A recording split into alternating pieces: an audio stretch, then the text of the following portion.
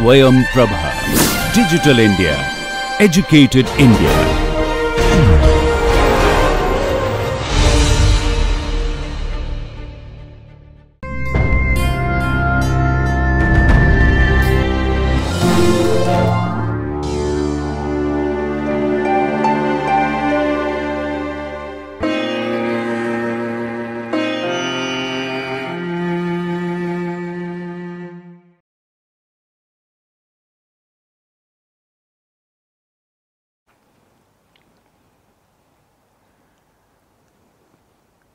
Hydrogen ions in plasma remain within a very narrow range around 40 nanomoles per liter in spite of addition of acid to venous blood.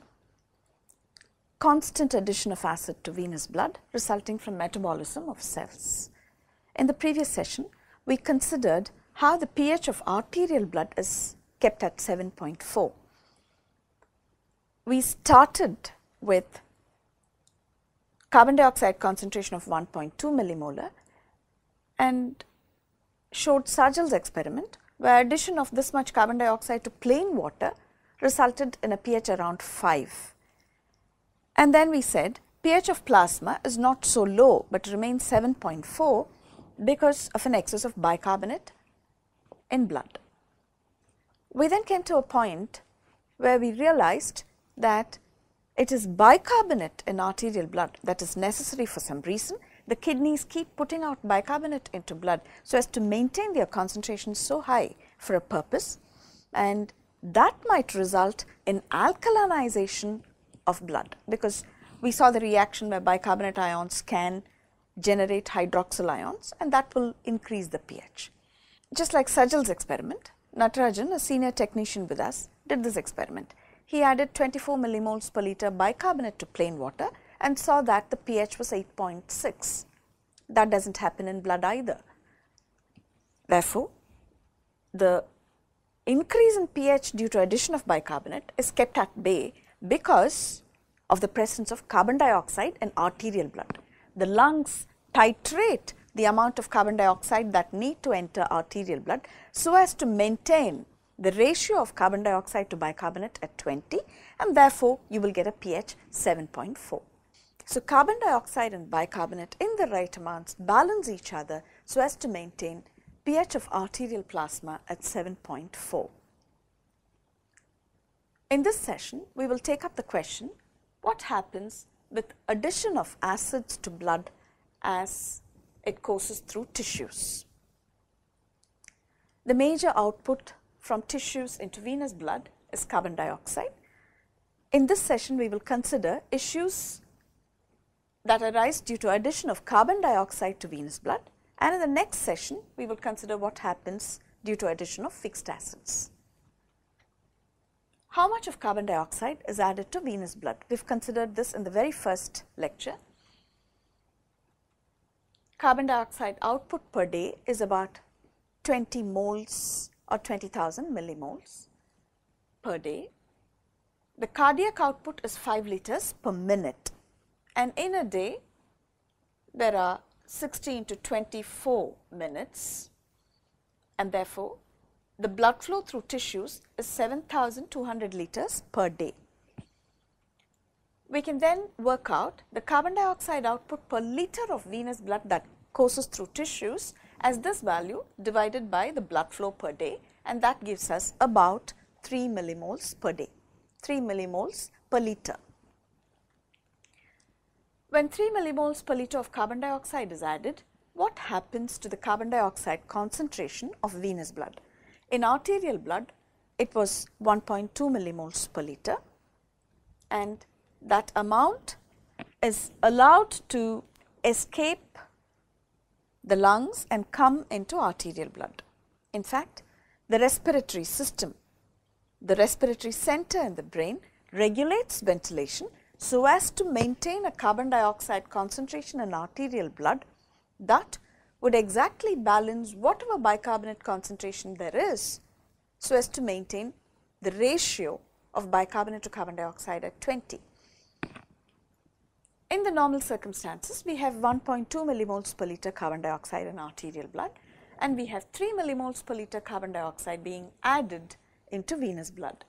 What happens to the concentration of carbon dioxide in venous blood? Does it go up to 4.2? Is there just addition of that value? Not really. We find that if we take a sample of mixed venous blood near the right heart, let us say from the central vein, then we would get a carbon dioxide concentration of 1.35 millimoles per liter only. Therefore, all the 3 millimoles per liter that comes in must be processed to give something else, and only a small amount of that remains dissolved as free carbon dioxide in addition to what is already coming from arterial blood. So, what happens to the bulk of the carbon dioxide that comes into venous blood? At this point, let me tell you that carbon dioxide concentrations are measured as partial pressures of carbon dioxide. Partial pressure of carbon dioxide in arterial blood is 40 millimeters mercury, and that in venous blood is 45 millimeters mercury. For every millimeter mercury partial pressure, 0.03 millimoles per liter will be dissolved in liquid, and therefore, for a PCO2 of 40 millimeters mercury, we get 40 into 0.03, 1.2 millimoles per liter carbon dioxide. The conversion factor is 0.03. What do we exactly mean by partial pressure of a gas in a liquid? That we will see at the end of this session. For now, we will treat carbon dioxide concentration as they are. But you must remember, if you've seen arterial blood gas reports already, what are called ABG reports, you would see that carbon dioxide concentrations are reported as PCO2. Well, while 3 millimoles per liter carbon dioxide comes into venous blood, only 0.15 millimoles per liter increase occurs in the concentration of carbon dioxide that is already there in the arterial blood. What happens to the rest of the carbon dioxide? We know that carbon dioxide moves into red blood cells and reacts with the water phase of the red blood cells of the cytoplasm to form carbonic acid. Red blood cells have the enzyme carbonic anhydrase and can accelerate the reaction where carbon dioxide gets hydrated. Carbonic acid will protonate to yield hydrogen ions and bicarbonate ions. If you remember, this reaction, this forward reaction was not allowed to happen in arterial plasma, or rather it did not happen in arterial plasma because of the excess of bicarbonate in arterial blood,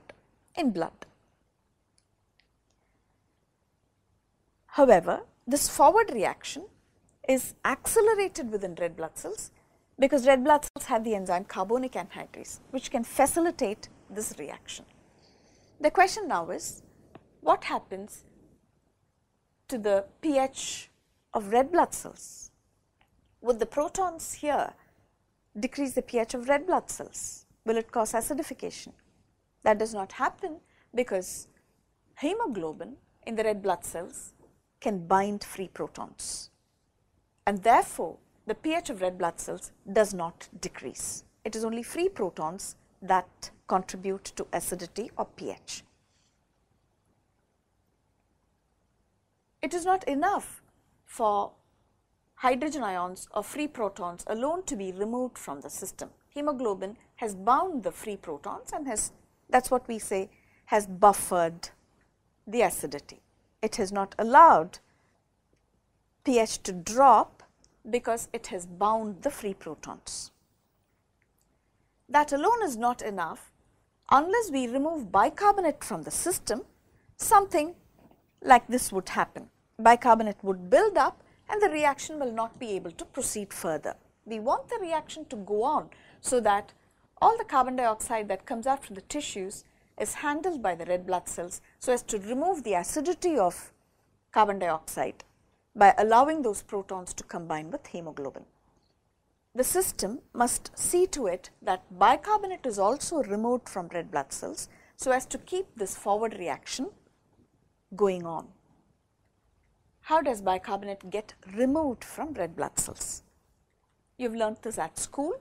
All of you know about the famous Hamburger's chloride shift, there is this protein called anion exchanger on the red blood cell membrane. It is called the band 3 protein because in an electrophoretic gel, this protein would come as the third band, a very large band. The anion exchanger will exchange these two anions. As bicarbonate ion concentration within the cell builds up, it would be moved to plasma. So as to maintain electroneutrality within the cell, chloride ions will be taken in. Now, remember, these bicarbonate ions have come in from red blood cells, and this is going to be over and above the bicarbonate ions that have moved into venous blood from arterial blood. Already there was a bicarbonate concentration of 24 millimoles per liter, and now the erythrocytes are adding more bicarbonate. How much more bicarbonate? If we had 3 millimoles per liter carbon dioxide coming in, and if this reaction were to proceed continuously, then we will have about 3 millimoles per liter bicarbonate being added to venous blood. Bicarbonate concentration has now gone up to 27 millimoles per liter, and chloride concentration in venous blood would have dropped by about 3 millimoles per liter. Before we consider what happens to pH because of this excess of bicarbonate ions in venous blood, we will see what happens when erythrocytes reach the pulmonary circulation. As red blood cells flow through pulmonary capillaries, oxygen has entered the capillaries and has moved into the red blood cells. Oxygen binds to hemoglobin, and oxyhemoglobin, you would have read that it is a stronger acid, which means it is not going to keep the hydrogen ions bound to it, but will release the free hydrogen ions. Oxygen will literally knock off the free hydrogen ions from hemoglobin. Now, this will lead to a decrease in pH within the red blood cells, and let us say that the drop in pH in red blood cells will reverse the anion exchanger. It will now take in bicarbonate ions and release the chloride ions that it had taken up in the systemic venous blood.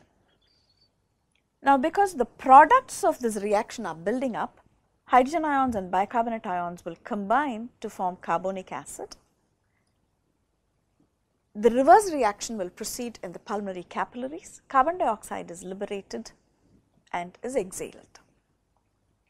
Therefore, all the 3 millimoles per liter of carbon dioxide that comes into venous blood is eliminated as blood courses through pulmonary capillaries. 3 millimoles per liter of carbon dioxide is removed from pulmonary circulation and exhaled. The question to resolve now is, while we saw that though so much of carbon dioxide came into venous blood, it did not exist as carbon dioxide per se. Only a small amount of carbon dioxide remained in the dissolved form. The rest of it moved into red blood cells and was actually traveling as bicarbonate in plasma. And then we saw how carbon dioxide is evolved in the lungs. So, in arterial plasma, pH was 7.4 because the ratio of carbon dioxide and bicarbonate was 20 as per the Henderson-Hasselbalch equation. These two substances will reach the venous blood as well. However, in venous blood, because of the reactions within red blood cells, some more bicarbonate was added. We could call this as the renal component of the bicarbonate compartment, and this the erythrocyte component of the bicarbonate compartment. So, this small excess of 3 millimoles per liter which came in from red blood cells could disturb the pH, albeit in a very small way. Does that happen at all? Not really, because a very small amount of carbon dioxide, just 0.15 millimoles per liter, is allowed to remain dissolved as carbon dioxide per se, so that the venous carbon dioxide concentration is 1.2 plus 0.15, that is 1.35 millimolar, and the ratio of bicarbonate to carbon dioxide still remains 20 even in venous plasma. This was a eureka moment for me when I understood that there's something that dictates how much of carbon dioxide can remain dissolved in venous plasma, so that the ratio of bicarbonate to carbon dioxide in venous plasma also remains around 20. I still have not been able to figure out what decides how much carbon dioxide that comes in from tissues can remain in the dissolved form and how much of it has to become bicarbonate so as not to disturb the pH of blood. So, in spite of addition of carbon dioxide to venous blood, that carbon dioxide distributes itself as bicarbonate and free carbon dioxide in venous plasma so as to keep the plasma pH at 7.4 even there. Since there seems to be a system that regulates the amount of carbon dioxide that has to dissolve in venous blood, any real change in carbon dioxide concentration in blood will occur only if the lungs fail to titrate how much carbon dioxide should escape into arterial blood.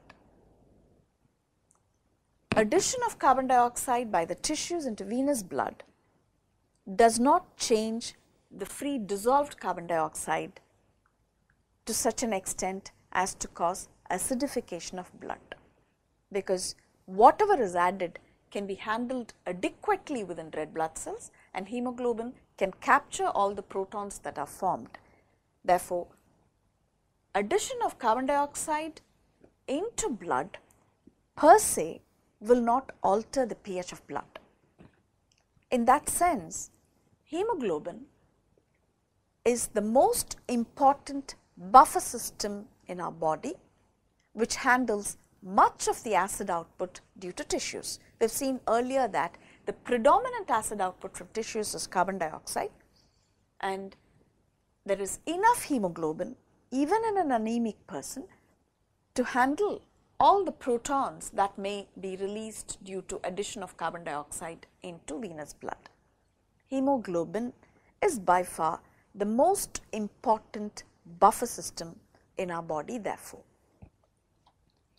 It binds protons where they are formed, and when the red blood cells reach an area where the protons can be eliminated, hemoglobin will give up those protons to react with bicarbonate, form carbon dioxide and eliminate the acidity. In our clinical considerations, we will not even talk about hemoglobin because it is such an efficient system that there is no pathology arising due to hemoglobin's ability to bind free protons. And therefore, we sometimes do not appreciate the importance of hemoglobin as the most important buffer system in our body. To summarize, pH of blood is 7.4 in arterial blood because of the ratio of bicarbonate to carbon dioxide concentrations. It is at 20.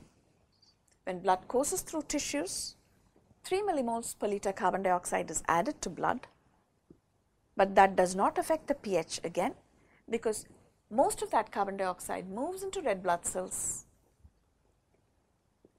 The protons formed as a result are buffered by hemoglobin.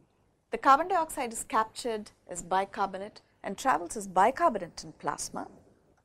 But even that slight excess bicarbonate from the erythrocytes does not affect the pH of venous blood because there seems to be some mechanism by which the right amount of carbon dioxide is allowed to remain dissolved in the free state in venous blood so as to maintain the ratio of bicarbonate to carbon dioxide at 20 even in venous blood. And when blood reaches the lungs, the reverse reaction occurs because bicarbonate moves into red blood cells. Hemoglobin releases the hydrogen ions once oxygen combines with it. The reverse reaction occurs and carbon dioxide is eliminated. Now we will see how carbon dioxide concentrations are measured in blood. The arterial carbon dioxide concentration is 1.2 and the venous concentration is 1.35. But blood gas reports that you get from labs will not give you these values. They will only give you partial pressure of carbon dioxide in arterial blood, PaCO2 at 40 millimeters mercury and PvCO2 or venous PCO2 at 45 millimeters mercury. We have seen earlier that the conversion factor is 0.03. 40 into 0.03 will give us 1.2 and 45 into 0.03 will give us 1.35. What do we mean by partial pressures of gases in liquids? This is a question that some students have asked. Hydrostatic pressure of blood on the lateral walls of arteries is 120 millimeter mercury at the peak of systole, and at the end of diastole it is about 80 millimeters mercury. 120, 80 is what we report blood pressure as. Now, how do these partial pressures, let us take arterial blood. What do we mean when we say partial pressure of carbon dioxide is 40, partial pressure of oxygen in blood is 100 millimeters mercury? What do we mean by such statements? How do these partial pressure fit in to the hydrostatic pressure of blood itself, or how do they matter for the blood pressure?